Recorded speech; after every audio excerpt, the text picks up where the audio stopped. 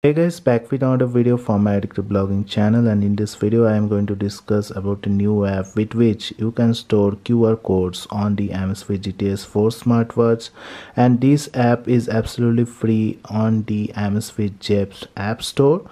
And the app, after you open, you will see that the QR code will be live and you need to just scan the QR code to get the encrypted information on your phone or any QR code scanner. So in this video we will see how we can store information via the QR code and how to install this app on this watch. So as always, this video will be a sick video guys, and if you are taken to sales, don't forget to like and subscribe to my channel and hit that bell notification up because I will be making more videos like this. So to get this app, you need to open the Amazfit Zap, and this is the app with which your watch should be connected. Once connected, you will see the profile section will be there, and in the profile section you need to click on the Amazfit GTS 4 smartwatch.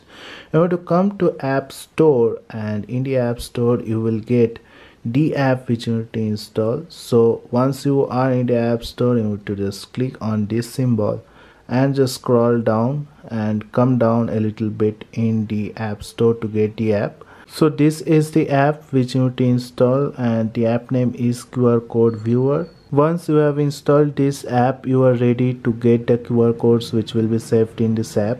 So after you have installed this, you need to again come to the Zap app, and in the Zap app under profile section you will see the more option. Once you click on the more option, you will see the QR code viewer app.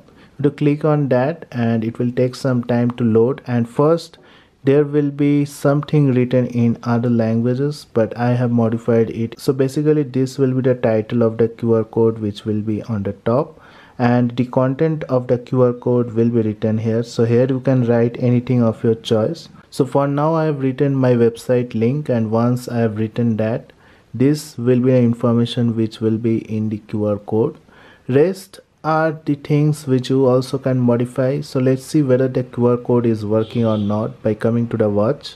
So once I am in the watch, I need to just go to the app which is the QR code viewer, and here you can see it will sync the data with my Zap app. So I have already modified the data with the website. Now I will scan the data and see whether it is showing the correct information or not. So here is my camera, and you can see as soon as I point the camera, there is a link which I can click, and once I click that, you can see the link it is showing, which is the content of the QR code.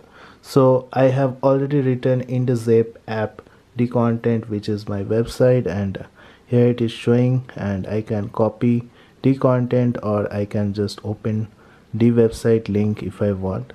So this is how you can scan the QR code directly on your Amazfit GTS 4, and this is really easy to do and is supported on the Amazfit Zap app itself.